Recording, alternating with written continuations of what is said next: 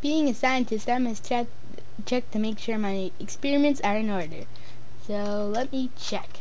Let's see, I have my pork chops, everything there is there. There's my chicken. Yep, got my steak. Hey, where's the beef? Where did I put that beef? Oh, it's nowhere in my inventory. Oh, that's not beef, that's not beef, that's not beef. Oh, where's the beef? Oh, beef, where are you, beef?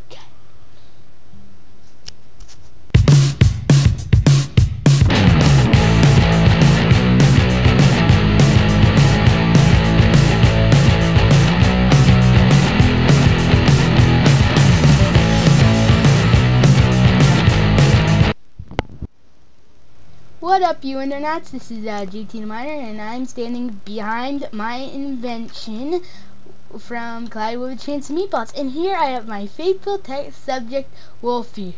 Hi everybody, I'm gonna be with GT the Miner showing you his invention. Hooray! And by hooray I mean who cares. Okay, you just sit there. So, I plan to remove these legs to the invention, but for now, that's just the way it is. So, you probably remember this from Cloudy with a Chance of Meatballs, and I don't know the name, it's like something. Now, let me just slip on to this armor. Now, I've realized in my first video, I didn't show you what my avatar looked like. And I'm sure many of you are thinking I'm a noob or something, so that's my skin. I do have a texture pack, and yeah, I actually made it. It's a custom one. It's called Super Steve, and here's the beef from my intro. Where is that beef dispenser? Yeah, here it is.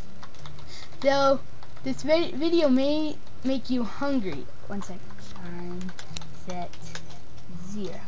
Right. So now that I've shown you the invention itself, I'm going to show you how it works. So because it's the main food in Minecraft, I'm going to show you a pork chop, then sprint over there ASAP before the food over mutates. So it says pork chop. Oh wait. Oh no, wait, that's a glitch. Why does this have to happen when we're making a video? Okay. So, take 2, and I mean that as a figure of speech. Right, so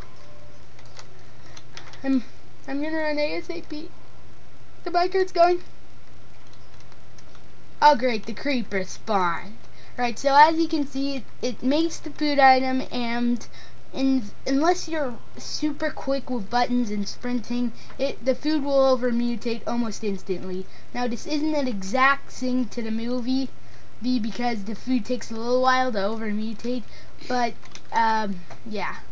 Now I wanted to put water just like the movie, but the problem is I'm in a snow biome, and water plus snow equals ice. So yeah. So this is basically how it works.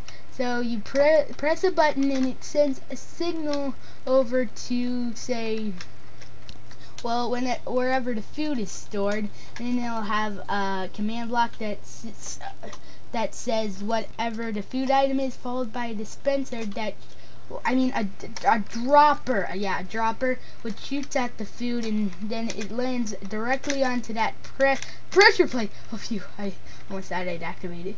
And that pressure plate,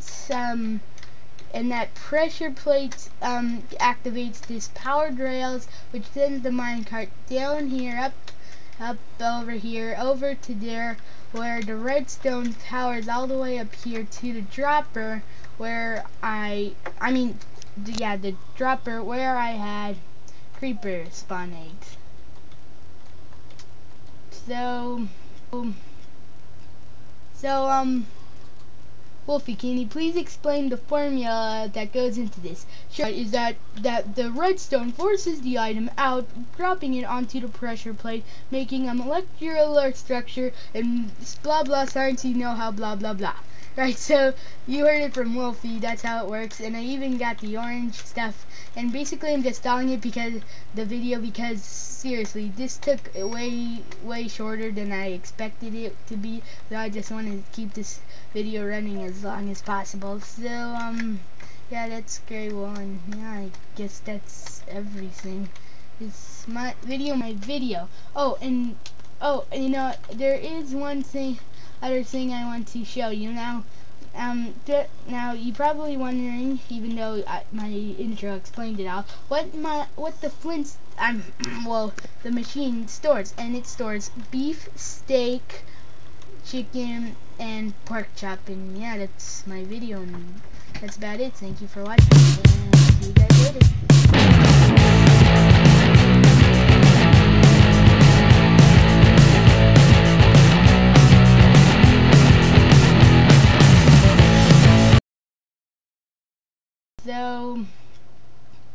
So, Wolfie, can you please explain the formula that goes into this? Sure, the mass times acceleration equals the force of electric light forcing the wait, I didn't do that in my Wolfie impression.